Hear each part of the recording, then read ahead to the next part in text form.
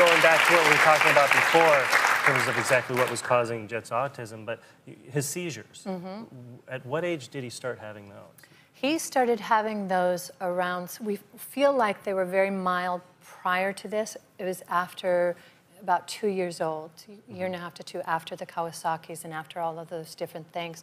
But around 6 or 7 was when he did. But there are also things in our foods that I believe are triggers for seizures. And so little is known about seizures, but I did so much research. And there are different food additives, food dyes, the colors, artificial ingredients, artificial sweeteners. Did you notice a difference in Jet's seizures, whether they were fewer and farther between, or more mild, or maybe more severe? If, I don't know, maybe he'd been with someone else who wasn't watching over him and what he was doing as vigilantly as you. Did you notice a pattern there? Absolutely, but they were also sort of cumulative as well. So you have several of those things that could lead to something.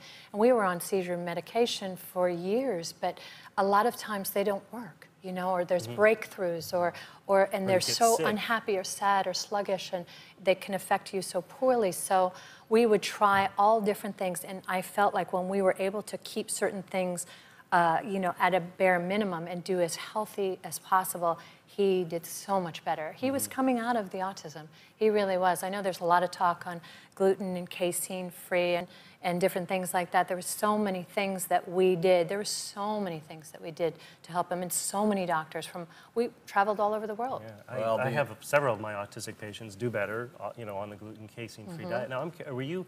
It sounds like you were one of those parents that I have a lot of in my practice with kids with autism that are just hyper vigilant about what their kids are exposed to and what they're eating and their medications and treatments, and keeping extremely good, being very organized about what's working, what's not working, and you know, was that a challenge for you to kind of try to organize everything around him? It was, but it was also easy because you're doing it so much from the heart, and everybody was on board in our family, and it's so important, and we realized the results of it. We tried not to go so crazy overboard, too, because you don't want them to live in a tight, controlled environment either. You know, it was something where you had to have a balance with it. But I think if you provide them with really healthy, nutrient-dense, great food, great supplements and vitamins and things, and try to avoid those other things, that the results were amazing.